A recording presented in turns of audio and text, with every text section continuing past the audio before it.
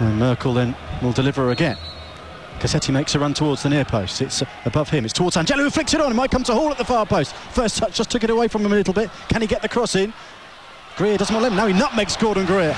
And it's turned behind by Orlandi, I think, for a Watford corner. Yeah, that's got the crowd excited there. A bit of Fitz Hall nutmegging a Brighton player in his own box.